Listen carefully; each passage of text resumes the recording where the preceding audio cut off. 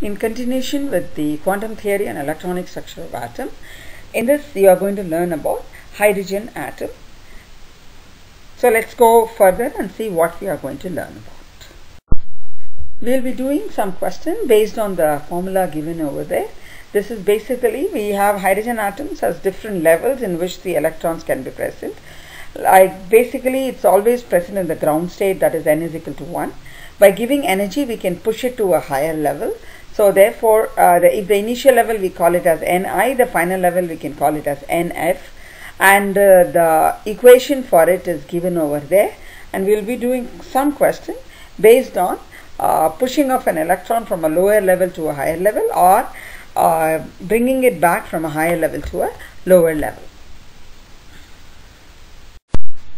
Calculate the energy required to transfer an electron of hydrogen from n equals 2 to n equals 6 principal energy level.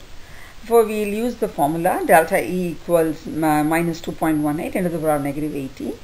And here the final level is 6, initial level is 2. So, substitute the values appropriately and you get the value of energy. And the energy comes out as positive, therefore, energy is absorbed. So, this is what happens whenever an electron is shifted from a lower level to a higher level. Calculate the energy emitted when an electron of a hydrogen atom drops from level 7 to 4, and also calculate the wavelength of the emitted light. So as usual, use the delta E, the hydrogen equation, delta E equation, and here the final level is 4 and the initial level is 7. Substitute the values and get the value of delta E. The value of delta E is negative, therefore energy is released. So in this case they have asked you the wavelength of the light also. So in order to calculate, use the formula delta E equals hc over lambda. So lambda can be rearranged for lambda. We have the value of delta E, h and c. Substitute all the values into it and get the value of lambda after converting it into nanometers. Calculate the frequency of the light emitted when an electron of a hydrogen drops from level 5 to 2. So use the same equations, and final level is 2, initial is 5, and substitute all the values and get the value of delta E, and delta E is negative and therefore energy is emitted. Here they have asked you to calculate the frequency, and we know how delta E and frequency are related. Substitute the values of h and delta E and get the value of delta of frequency.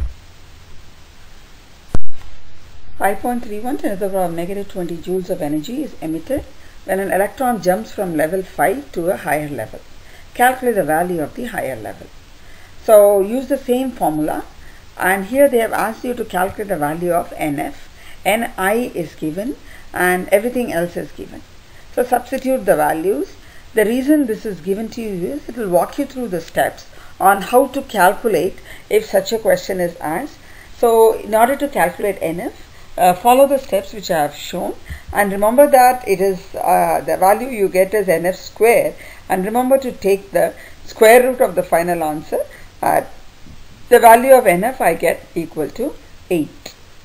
Just to check on the answer you get is right or not, since it is going from a lower level to a higher level, and the value has to be larger than 5, and it will definitely be a whole number. You don't get decimals in the answer. The wavelength of the emitted light is given when it jumps from level n to level 7. Calculate the value of n. So in this case it's similar to the previous question, only difference is in this case they are asking you for the lower level, and again substitute all the values. The delta E is not given, so we have to calculate delta E first from the wavelength, and then once you calculate the delta E, use the hydrogen atom equation, and they have asked you the value of Ni. So what you get will be Ni square, and then get the value of Ni, and again here also care should be taken while you are calculating. The number will be a whole number, there won't be any decimal. And since it is going from a lower level to a higher level, the energy you get will be positive.